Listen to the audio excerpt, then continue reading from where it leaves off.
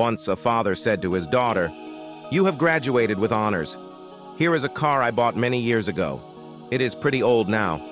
But before I give it to you, take it to the used car lot downtown and tell them I want to sell it and see how much they offer you for it." The daughter went to the used car lot, returned to her father and said, "They offered me $1,000 because they said it looked pretty worn out." The father said, "Take it to the pawn shop."